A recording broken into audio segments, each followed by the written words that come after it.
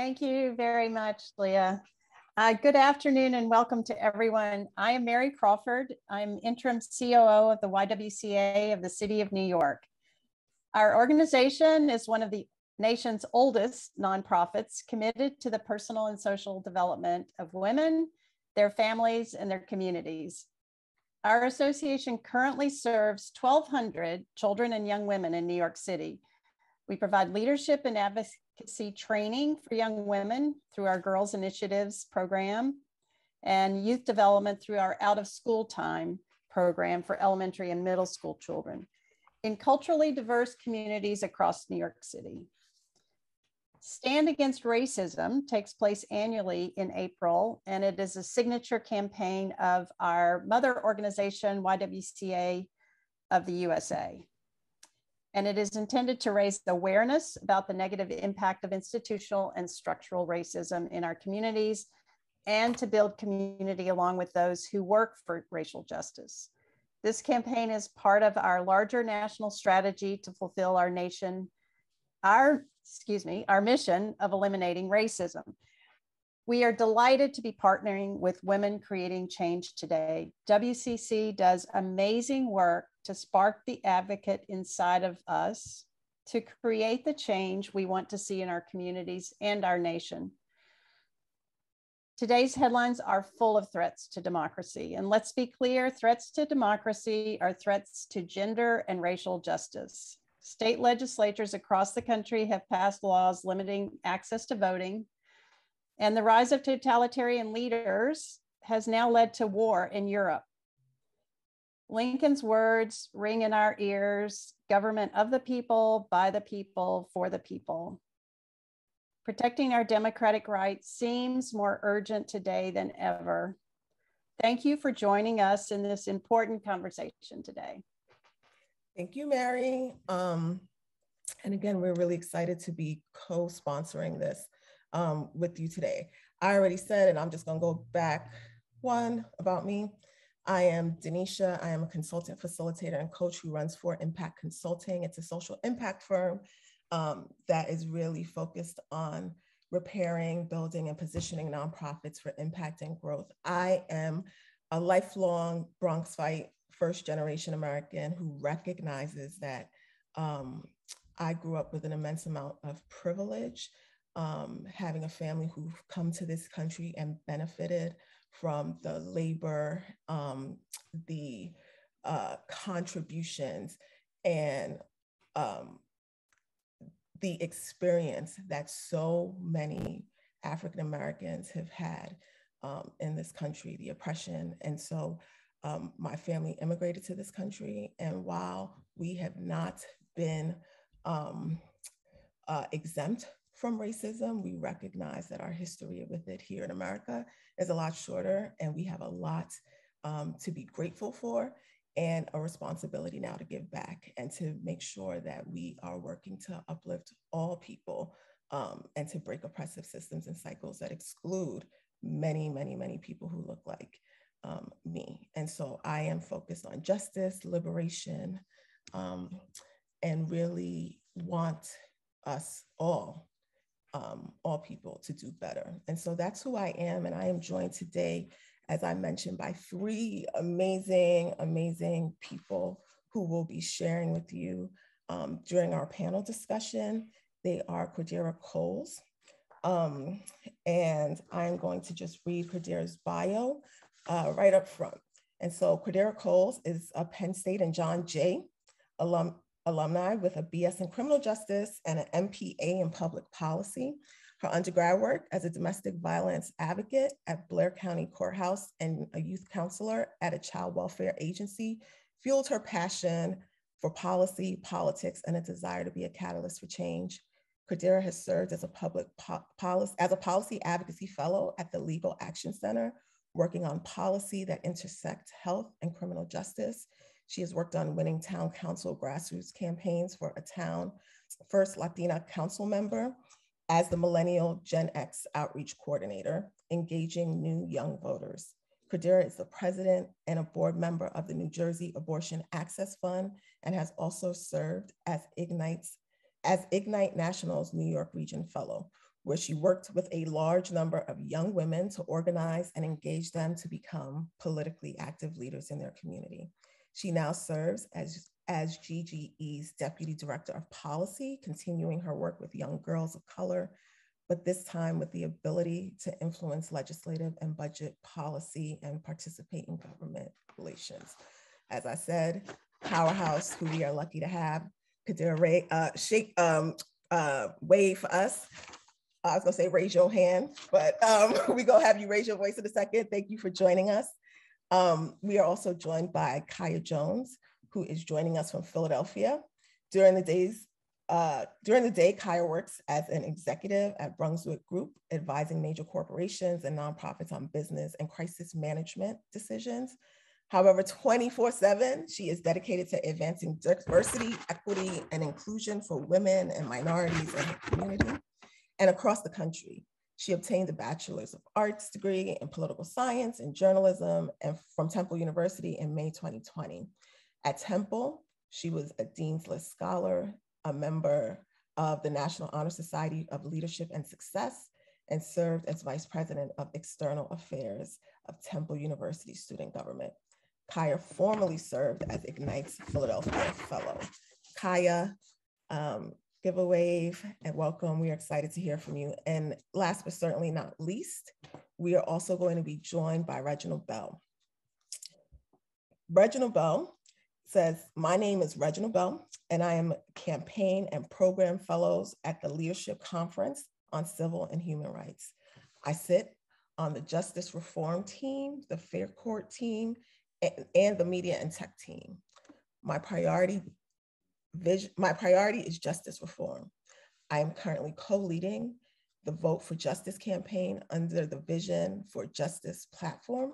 I share my story in a short film of being directly impacted by the criminal legal system and the challenges I face upon reentry, with messaging calling on governors to reinstate voting rights to the formerly incarcerated. And so also joined by Reginald. And so today the four of us are going to be in dialogue and hope that you all really are able to take something from this conversation that resonates with you, but also something that you're willing to share with someone else. The more we talk about this, the more we are in dialogue about the fact that while we have made progress, racism is alive and well and continues to have a serious impact on our ability to create an equitable future for all people, the better we'll be. And so thank you for being here today with us. Today, we are going to discuss what is civics and civic engagement, why does it matter, who gets excluded, and hear and learn from our panelists. Before we hear from them, just to level set so that we are all defining this in the same way, we want to share with you a definition that we use at WCC around civics and civic engagement. So what we like to say is that civics are both rights and responsibilities. As members of a community, you have certain civic rights. All the promises that society has made to you as a member of a specific community. In addition to those rights, we have civic duties, right? Things that we should do, small and big, to really participate in creating and maintaining the type of communities that we want to live in. Like, it is not someone else's job. It is all of our jobs to collectively participate in creating and being a part of the type of community that we want to live in. And so there are rights and duties.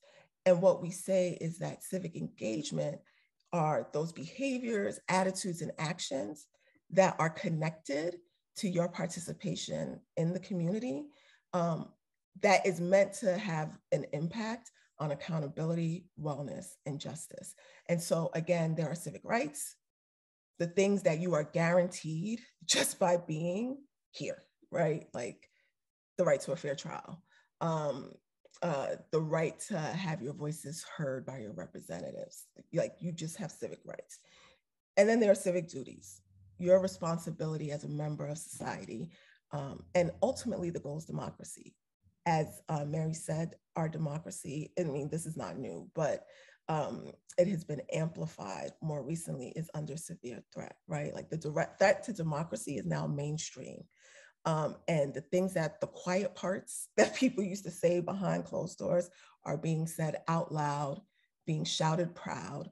And not only are people talking about it, but they're doing things to undermine democracy. And so if we want to live in a country that cares for everyone's basic needs, that communities have power and the tools and the skills they need to participate in collective decision-making, to hold the people who represent them accountable, and to remove them and replace them when they are not representing their interests, then all of us have a responsibility to find a way to participate. And one of the things I like to say is, like, we can't boil the ocean, right? Like, if we think of the million things that are going on in our country right now that present a threat to us and our families and our loved ones and our communities, but also a threat to our democracy, like, we have to figure out the thing that we are most passionate about and that we really feel like we want to participate in changing. And so we really know that the other reason why this is so important is because this is not new, particularly when we connect it to racism. Whether we are talking about redlining, like racism has been legislated into the fabric of our country. And so whether we're talking about, things like redlining, things like policies that are around zoning and what gets built where, when we talk about criminal justice, and Reginald is going to talk about that a little later, or drug policy, so many of the laws that have been on the books are ones that are steeped in racist thinking and beliefs, and the desire of one group to oppress another group. And we know that to be true. And the other thing we know to be true is, just because you have a right today, don't mean you're gonna have that right tomorrow, right? Like, the fight for our rights is not something that ends when a law gets passed. And in fact, just because some people have rights, don't mean everybody got rights. And we say voting rights is a really good example of what we mean, because if we think about the trajectory and the history of voting in the United States, we know that from the beginning, it never included everyone. And there has been a succession of legislation. We think about when voting rights have been passed over the years. Like, first, it was all men, and not all men, white men who were landowning individuals. And so then women got the right to vote, but not really all women. And then people of color got the right to vote through the Voting Rights Act of 1965, but not really, because the voting suppression tactics that have been on the books and that continue now never stopped. And so while people, quote unquote, have the right to vote, we recognize that that does not mean that people have access to vote. And there are many people who are invested in continuing to exclude people from the voting process. And not just some people, Black people, Indigenous people, Latino people of color, women. And so it is really important for us to think about, what are the issues that, when it comes to policy and the way they impact us, where we're not there yet, right? Where is racism legislated, and how are we doing something about it as individuals and then collective groups to really move the needle, so that we continue to see progress, and not just laws passed and put on the books, but true access for all people. And so I say that, and then we think, well, how can I make a change? What are some of the things that I could do that would make change? And here are a list of civic actions that people take all the time related to issues they care about, whether it is signing a petition or organizing, learning something and teaching someone else, being a part of a board, running for office, participating in the participatory budgeting process, volunteering. All of these things are civic actions that really help us to grow the collective power of communities to be able to fill the gaps that, frankly, public policy and racism have allowed to be perpetuated throughout our country's history. Are there any questions? Okay, so why does it matter? Because what we know is that if we don't do it, who will? We cannot expect the people who have perpetuated oppression, perpetuated exclusion, or who benefit from Black people being excluded from the process, from women being excluded from being at decision-making tables, to now turn around and provide us with opportunities for equity and inclusion. That has to be demanded. That has to be something that we work on. And again, we find the issue that we connect to and that resonates with us, and that we use that to really be the fuel for how we get engaged and why we participate. Again, many people benefit from keeping other people excluded, whether we're talking about people who have been formerly incarcerated. You just go down the list. The more ways that we can exclude specific groups of people, the more opportunities those who are currently in power, who seek power, who benefit from a capitalist system that creates, just continues to perpetuate the inequities when it comes to wealth, income, the ability for people to live a good quality life, to now all of a sudden give that up, to just give it up because it's the right thing to do. It's not going to happen. And so we really implore people to think about, what can you do? How can you raise your voice? Where do you have influence, even if it's just with a neighbor, to begin to have this conversation on a regular basis if you're not? So that's how we get and jumped into this. As I said, I have introduced our amazing panel. And at this time, I want to just invite them to come off of mute and to share. We have some questions. I'm going to throw them out. You can feel free to answer them in any order. Any one of you can start. But to get us started and just to understand a little bit about your journey, now that we've heard a little bit about your background, our first question is, how do you first learn about civics and political engagement?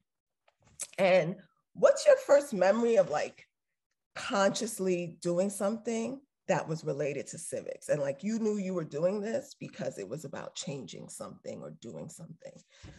Anyone can get us started. I can jump in. Thank you, Deneisha, for that intro and opening. Sorry, the sirens always decide to do this whenever I'm wanted to speak. But thinking back to a specific time, I can think of one time when I made like the first conscious decision ever to be a change maker of some sort. It was in the 3rd grade, and we were learning about the civil rights movement and slavery. And meanwhile, back at home, I had a mother who was like very into history. We went to the library every weekend. We went to museums. We watched documentaries. Like, she's always had conversations with me about the history of Black people in this country. So she was like my at-home history teacher. So I had a like really strong foundation of the history of Black people in this country before I learned about this in the 3rd grade.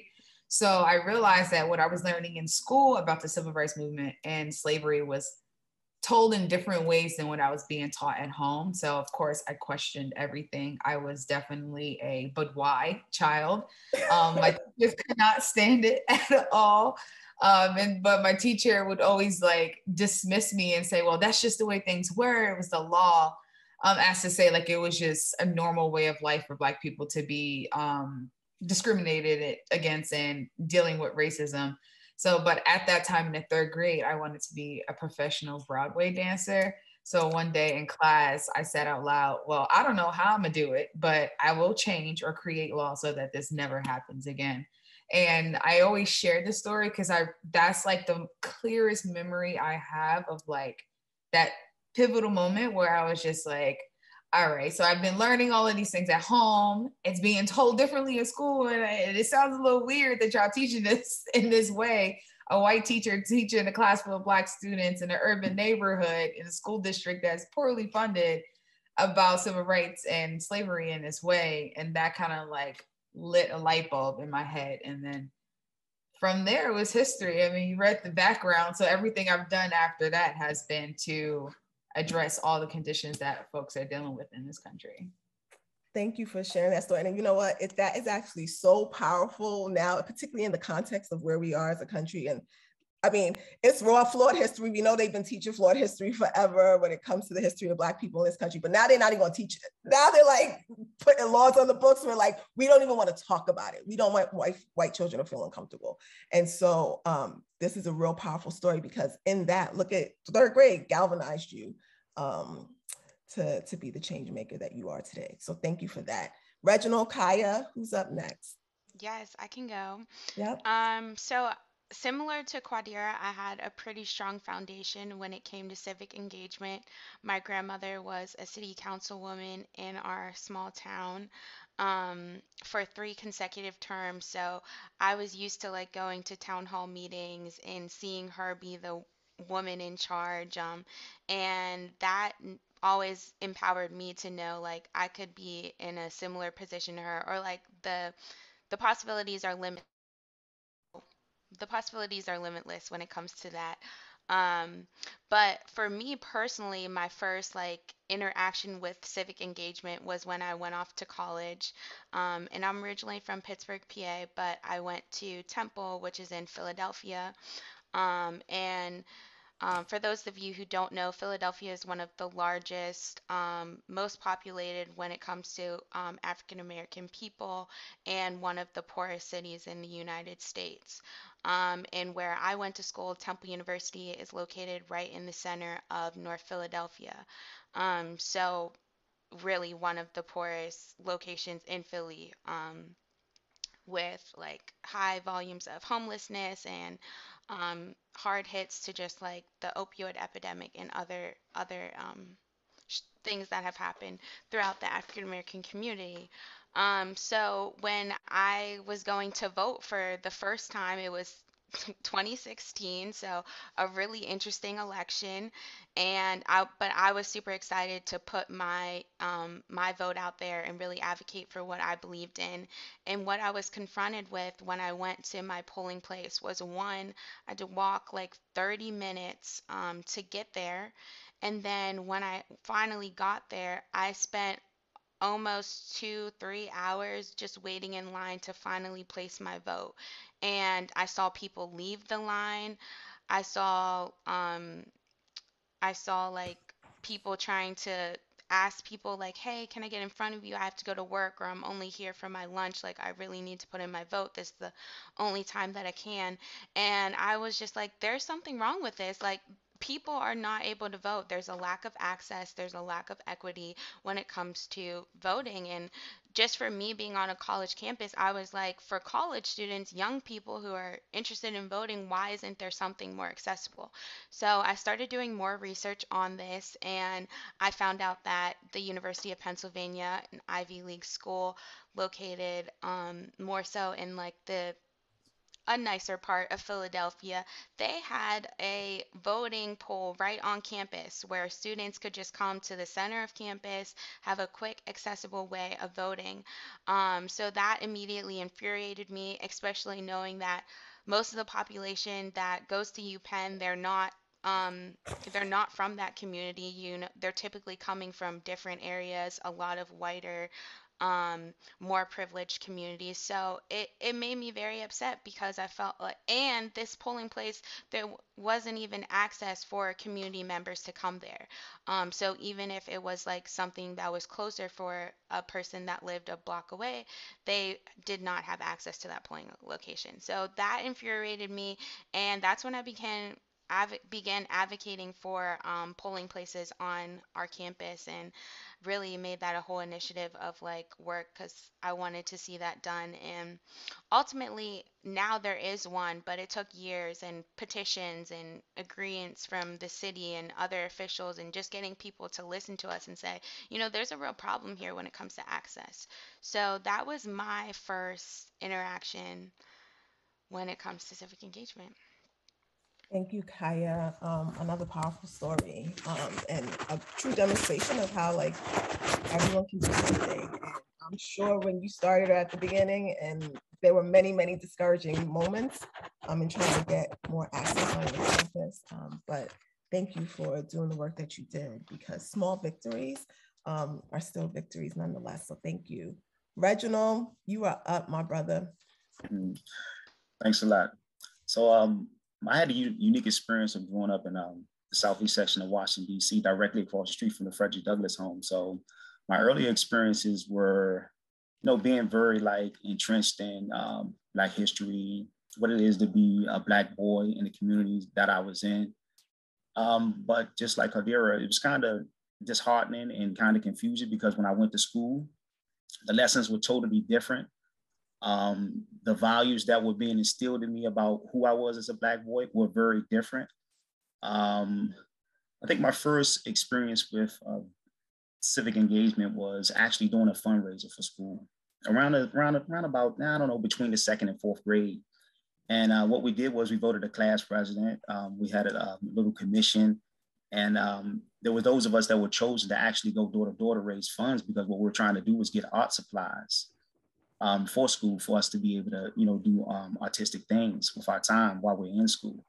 And just going to door, having that experience of going to door and actually having to sell people or convince people of why they needed to donate and support us in our efforts to purchase art supplies for school was a very unique experience. It was very nervous and exciting and built with fear, because you're going to total strangers and, not knowing how to speak to them about what it is, or give the message to them that you wanted to give to them, that they would be receptive of that message and be able to donate. So that's pretty much my first experience with civic engagement in the community. Thank you. And actually, we're going to stay with you, Reginald, for our next question up. We're going to think about a little bit around, like, in the context of voting rights.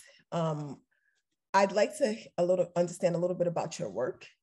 And if you could tell us, in the context of voting rights and being suppressed across the country, why is voting an important part of civic engagement, like especially at this moment in time? And what should people do related to voting and after they cast their ballot? And so tell us a little bit about your work, and then answer that question, and we'll move on. Well, voting, if you look at civics period, whether it be duties, responsibilities, or what have you, voting is the common thread that binds all of these activities together. Without voting, you undermine all the other abilities that a citizen should have to be able to participate in civic engagement. The United States has over 6 million people incarcerated who have been restricted for voting rights. If you compile that number, 6 million votes is a lot of power and a lot of influence in a lot of communities across the country. But when you strip these voting rights from these individuals, it's very systematic, it's very purposeful, and it affects so many different areas. There's just not one answer to this, and there's just not one area that it affects. The inability to be able to vote also, hinders your ability to socialize, be a part of your community, be engaged, because you feel like you're cast out. You can pay taxes, you can go on jury duty, you can have a family, you can be in the community, but you can't vote and have a say in how your community is treated and represented. The work that I do with the campaign, with the Vote for Justice campaign, is sharing my story and how I was directly impacted, and the struggles that I faced upon reentry, and the things that were being denied me.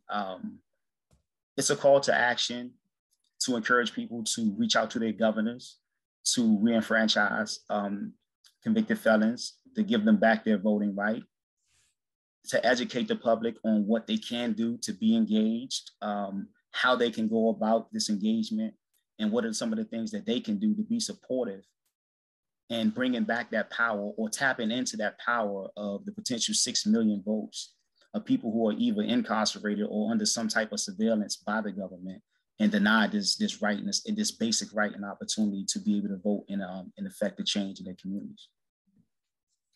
Thank you, Reginald. And so I'm going to ask you this question, and then we're going to toss to Quadira, and I'd like you to also respond to this question, and then I'll share another question. What about for the people who say, my vote don't matter? Like, I vote, they still gonna do whatever they want to do. My vote does not matter. what do people need to do after voting? Well, it's more than just a 4-year thing. That's first of all. People need to be concerned with voting for DAs, sheriffs, city council members. And the thing about a system, when you have a system that you're trying to dismantle, you have to have a systematic approach. It's not that as soon as you cast your ballot, things all of a sudden change. It's about you taking the onus on yourself to do the things that you need to do to encourage and ensure that future generations also continue to fight. This is not a fight that's going to be won within a 4-year span, a 2-year span, a 10-year span. This is going to be an ongoing fight. And in order to gain the progress that we need to gain, we have to start somewhere. And even if those are small steps, those steps count. And I think people are often discouraged because we live in a society now where everything is just microwavable. There's just so many instantaneous reactions to everything. As soon as you hear something, people have opinions. As soon as anything happens, like everybody just go off the deep end about it. No one actually does background to understand why this is happening, what caused this individual to do what they did. And when you break down the system and you look at the effects of the system, you'll have a better understanding of why your vote may not count. Your vote isn't counting because you believe that you're supposed to just support a Democratic representative or Republican representative instead of supporting the representative that is going to meet your needs and the needs of your community. And when people look at it through that lens, it gives them a better understanding that you don't have to be blindly loyal to a particular party in order to have your needs met. You need to do the research. You need to be well-versed in what your community needs, and you need to support the individuals that are willing to see these needs of your communities met. And it may not happen instantly, but through your voting, your continuous voting, and your continuous questioning, because the thing about voting power is you can always hold these elected officials accountable. Absolutely. For what they are doing and what they're not doing.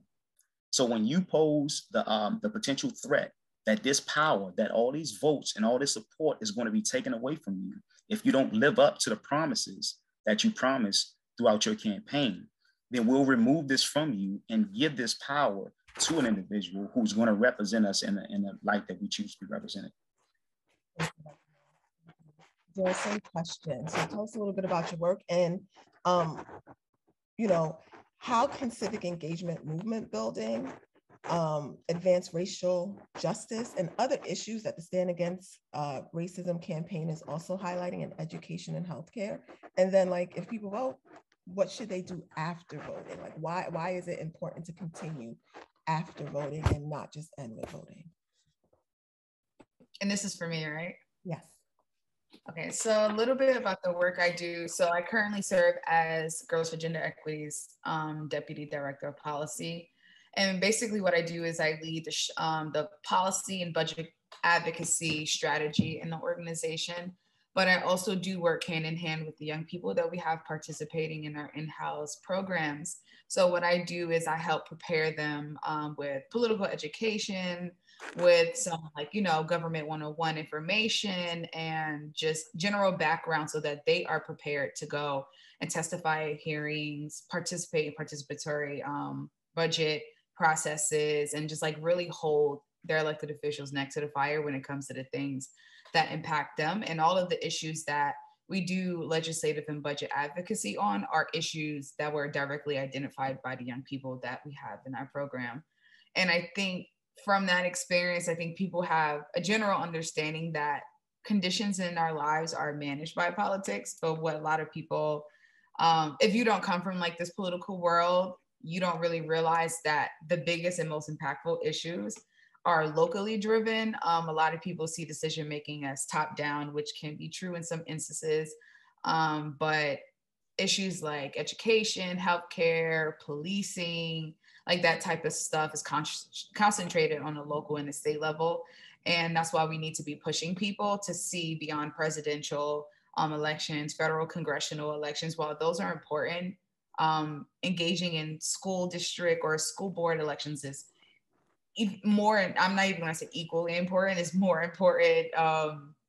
County elections, more important, state congressional elections, way more important. Folks know like the governor and the mayor, but there's like a whole nother side to government that really do the day-to-day decision making that folks need to be engaged in that process.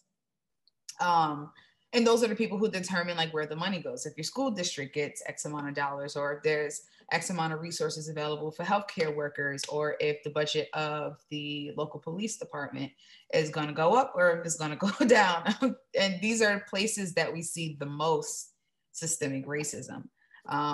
So I think that we can continue to influence people to drive those elections and influence those elections, because that's where like a lot of the heat, like just like a pot of water, like the fire's at the bottom, that's where it starts to bubble up upward. So and then after you vote, like Reginald said, is like you're not going to cast your vote and then things are going to automatically change. Like things do take time.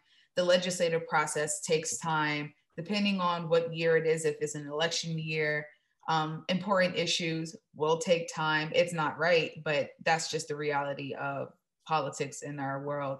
But I do think what is really hard, and I think because there's an election coming up, and I do a lot of political education, like on my social media with my peer groups. I still follow a lot of people from high school, college.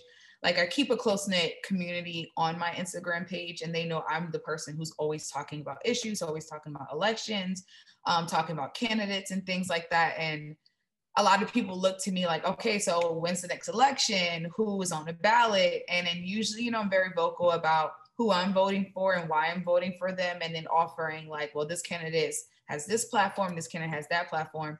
But when you have dishonest people running for office who uses people vulnerabilities and like our oppression in order to get themselves in office, and then when they get in office, they're singing a completely different tune, that severs all trust that people have in our government. And then they're like, well, next election, I'm not voting because you said you used the things that were nearest and dearest to me that I really suffer with every single day in order to get my vote. You got my vote.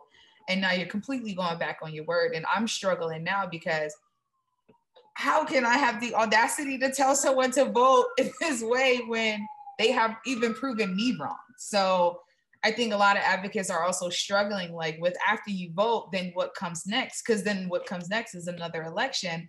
And you can't keep telling people to vote for these people if they're not holding up their word, they're not being ethical, and they're not being honest. So unless we have honest people running for office and really sticking to their word, it makes it harder on the advocates who want to bridge that gap between people power, the people in the community, and to the voting polls. Like we are trying to be that bridge there, but it's these folks are making it really hard for us. So I actually don't know what to tell people to do afterwards, but I think the most important thing is just continue to build power within your community, continue to politically educate them.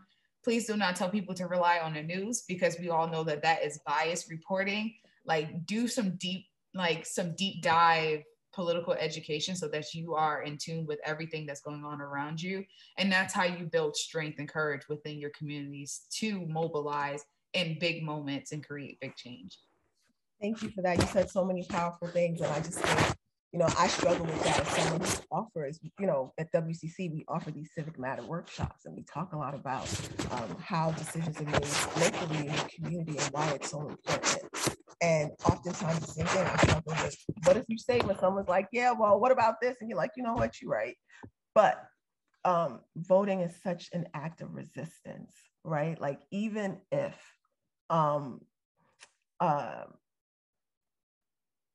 your candidate doesn't win, or your candidate wins and they're not, like, accountability is important, but the act, because so many people are working so hard to suppress your vote and to keep you from voting, as Reginald talked about, I think it's such an important act of resistance to say, yeah, no, I'm still vote. And what you said, holding people's neck to the fire. And Aya, we're gonna run to you. We'd love for you to tell us a little bit about your work. And if you can tell us how you believe the power of civic engagement, what you believe about the power of civic engagement, and also what can we do to encourage those around us who may not, given all we just said, may not be engaged to get engaged. And I think one of the things that Quadira said around like things take time, Reginald also said things don't happen overnight, it takes time. And you shared in your story how it took time to get additional access, and there's still not enough access. And so would love to hear more about your work. And then again, can you talk a little bit about the power of civic engagement? Right. So thank you for that. And I really loved hearing the other panelists' response to this question and have a lot of synergies. At Ignite, we're all about empowering young women to get more involved in politics. And one of our main focuses is doing that locally because, as Representative like Presley said, the people that are closest to the pain should be closest to the power. And we truly believe that. And so I would say like the first step when it comes we are looking at young women, women that are motivated and ready to start their career or start their life in politics, or if they're not thinking about that yet, how we can make that make sense and find a bridge of like politics is personal. It's not just like it can be personal. In the past, we've seen that like people are advocating for things that they care about, and it's been like non-minority people, so maybe like taxes or inflation, things like that, when we're still stuck at, you know, the basic needs part of like um s- human rights and basic decency and respect and equality. So we're always saying like we need to find a way to make politics personal for people. And I think one way of doing that is one, educating ourselves on, and researching, you know, what's going on in our community, what does our community need, and also terminology. I'm learning that like words matter and like saying things the right way, reproductive justice versus reproductive rights, like those are two different things, or just how you broke down civic engagement versus civic rights and civic responsibility. Like terminology matters, and people are holding us to a standard to say things. It wasn't someone didn't die, they were murdered. Like these are the terminology is really important. So I think that's the first step of like research and definition explaining. Then there's the active or like the um, advocacy and engagement of like voting. Yes, we're encouraging all people to vote because that makes a real impact. Donate, spread information in your community. But then I think where Ignite really wants people to take it a step farther is if you're not seeing the change in your community that you would like to see, or if you are seeing a lot of dishonest politicians, like Quadira was speaking of, then you need to be that change and run for office, or empower a friend, join a campaign of someone that you believe in and that you support, that you want to see be successful, because we all know it takes a village. So I would say that's one way that we're really trying to get more people involved and interested. And then when you're the person that's in charge, you can make politics personal for you and for your community and feed the needs that they have, whether that be like politics is so much more than what we're seeing. It's the food that we eat. Living in a food desert for like over 4 years, that was very prominent to me. Like politics impacts that. Now with adulting and trying to figure out that life, I'm like, oh, okay, politics is directly impacted, or the gas prices are directly impacted by politics. Like the money that I'm spending on gas, this matters. Or even like paying taxes and education and all that. So it's a lot. And I hope, and what I just try to do is connect with someone one on one and just say, you know, from, what do you need in your community? And then from there, there's probably something or some policy, some advocacy that can be done to get that accomplished. Um, so I think it's all about making that connection. I don't know, I said a lot, but hope you Oh, gather very something powerful. from it. Thank you. Thank you. We didn't even need question prompts. Y'all are so on it and hitting all of the important information that we wanted to discuss today. As we get ready to close and before we take any questions, can you just share like for all three of you, what's your dream legislation? You are out there pounding the pavement, working hard, doing advocacy, thinking about policy. If you could have a one wish of your dream legislation and get it passed, what would that be? Anyone can start. Voting rights for all. Yeah. We can reinstate voting rights for all, like all representation. That would be my dream scenario. Not necessarily because I lived it and I was directly impacted. Voting, in my experience, gives you a sense of confidence and awareness that other things just don't give you. Like, people can share their stories, but to actually be able to do something about your situation is one thing. To, I guess, go to people or try to tap into resources about what's going on, but to actually have an ability is very empowering. And it's courageous. Like, it makes you feel courageous. Like, it makes you feel like you're fighting or you're standing up, even if you're not physically, literally fighting. The fight is something, like, it's just so amazing to just have that feeling. Like, it's just indescribable. Like, you have to actually experience it to really tap into the energy and the feelings that I'm expressing about having that power to choose how your community will be affected and to choose who represents you in these different offices. Thank you. Next. Dream legislation. For me, it's so hard to pinpoint one. I want to save the whole world, but I know I can't do that. But what I've learned working in policy advocacy, legislation, dealing with elected officials, what I've learned is that money speaks, and money is the number one motivator. Money has so much power.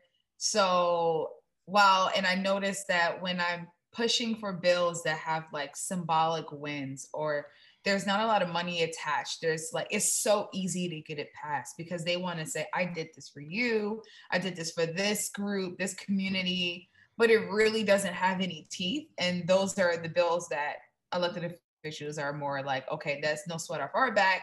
The optics are there, so we're going to do it. But when it comes to legislation that has a fiscal impact and requires a large, even a small amount of investment, and folks who have historically been ignored, that's when they start to drag their feet, and that's when they have 1,000 excuses.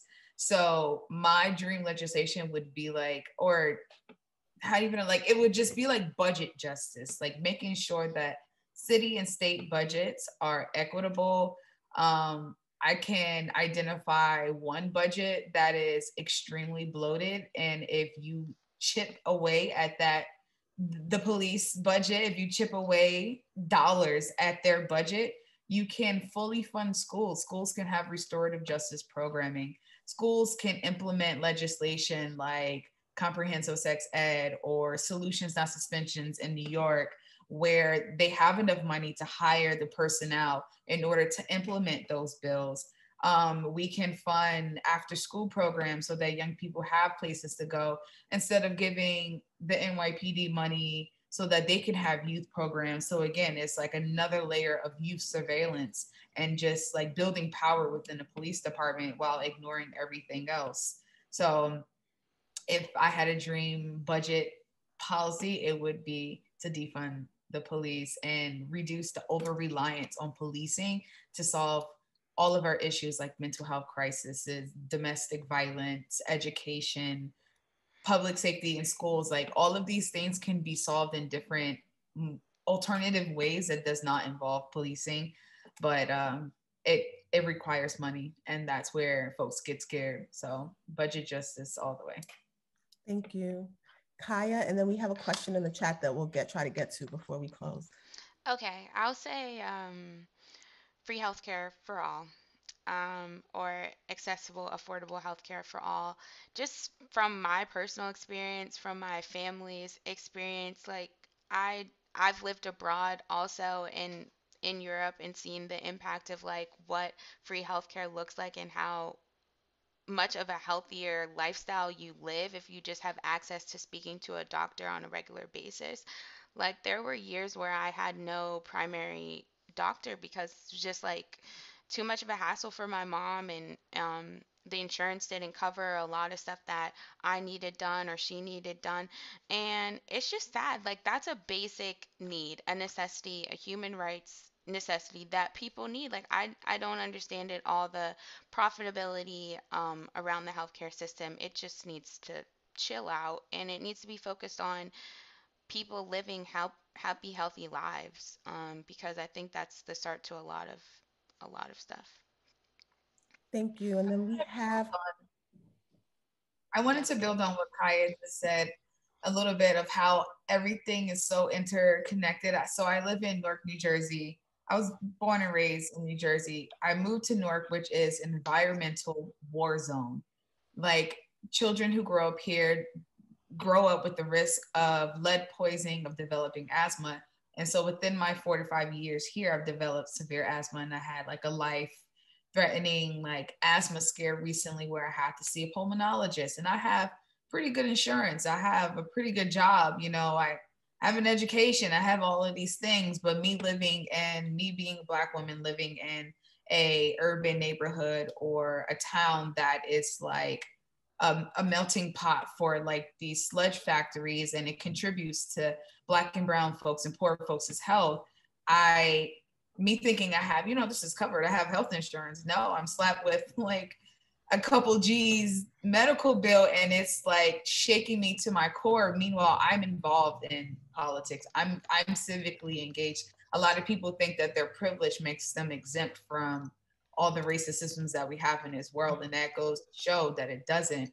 And it's like so heartbreaking that even when you do invest in money in your own healthcare, just the cost of healthcare in general is a lot. And it's like I developed asthma as a result of an environmental racist issue that that no one deserves. So it's just like a never ending cycle. And unless folks, elected officials get with it and understand that the lives of people who are living in these areas are valuable, then I can imagine what someone who makes less than me, who have children, I can like only imagine what they have to go through with their children having lead poison or catching asthma, like all of these things. And it's so heartbreaking. It's just like everything is interconnected. And that's why it's important for folks to put people in office who understand the risks that people take when they're living in Newark, when they love areas like that has such a rich, beautiful history. You want to stay in areas like this, but you also risk all of these other things. Thank you for that. And Kaya put in the chat, and not only physical health, but mental health as well. So thank you for that. We had a question around, and we just have a couple of minutes. And so if one of you can answer it. Kaya, you had mentioned some of what I think is related to this question earlier. What are some things young people can do to become civically engaged? Great question, Blaine. Social media is a really big avenue for advocacy right now, and young people are already there. I feel like we often have to meet people where they're at, especially with grassroots organizing. So we need to go to social media. I think that's one big way, and make it cool, make it fun, make it TikToky, I guess. Whatever gets the message across that we're trying to get across, like that's what we need to do. So I think social media is a great avenue for that. Again, also just lo- like looking at young people. What are young people interested in? Student debt. That's a big policy that like a lot of young people in the inaccessibility to like higher education care about. Um, I know for myself personally, I care a lot about reproductive justice and women having access to like menstrual products as a young person. And having a right to choose and things like that. So I think we really have to focus on what are the issues that young people are caring about now, and then make those a platform area for to get people engaged. But also defer to my other panelists because I'm sure they have great stuff. In our last minute, anyone have anything to add to that? We have about another minute. All right. Well, sorry, if not, like, if you're a Black woman, a Black young woman, like, we care about our hair, and one of the major policies is often like hair justice, like that if that's something that interests like young people in your community, then make that a center stage of the platform. And there's so many ways that young women can get engaged, especially on when it comes to social media and things like that too, on that topic specifically. But I could go on forever. So I'll just... As we all can, because you're passionate about these issues. And I will just say, there are actions that you can do to get started right away. I want to just take a moment to express my deepest gratitude and appreciation for our panelists who shared such rich information with us. It is so powerful to hear these stories. Our lived experiences are so important, and what we bring to the table is so important when we're having these conversations. And thank you for sharing so openly with us.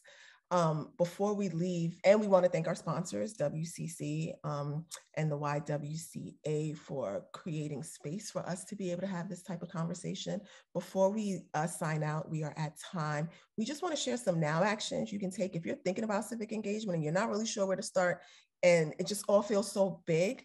We're going to share this information with you after in our follow-up email. There are tons of places where you can go to get involved and get engaged. Kaya mentioned social media. Starting there is a great place to find groups that are like-minded and will engage you in the topics that you care about. Find out who represents you. I mean, check. It changes regularly because holding them accountable is important. And if they are not representing your interests, voting and replacing them is also important. And then make a civic commitment. Pick something on the slide to do, anything that will get you moving. And then just tips for getting started, start close to home. We know that local decisions are the decisions that impact everyone's daily life. And so find local groups that are thinking about and advocating around issues that you care about. Do a little self-examination. Ask yourself, what's important to you? What issues do you care about? What are your key values? What do you want to see in your community? Answering those questions often help you be able to identify issues and spaces that you want to be a part of when it comes to your civic journey. Find the candidates or causes that represent you. Put your rep's number in your phone, like on speed dial. Do not be afraid to call up and to share. And make that easy for yourself by saving that information. And then again, amplify these messages. For someone in your life, you are a trusted messenger. And it is really important to talk to the people to whom you have influence, to share why civic engagement is so important, why doing something to help improve an issue you care about helps you, helps your community, and why we cannot wait for anyone else to save us. Racism is real. It is not new. And the tactics that have been used historically to oppress people are being used now, and they're being amplified. And so we need daily acts of resistance if we are ever going to get closer to liberation, equity, and justice for all people. We thank you all for joining us today. We thank you for sharing 2 extra minutes of your time. And again, we are ever so grateful to our panelists and to everyone who joined us here today. Let's keep the conversation going. Thank you, thank you, thank you. And we wish you all peace. We wish you all a good day, and we hope that you will come back to one of our future workshops and help us continue this conversation. Thank you all so very much. Have a wonderful afternoon.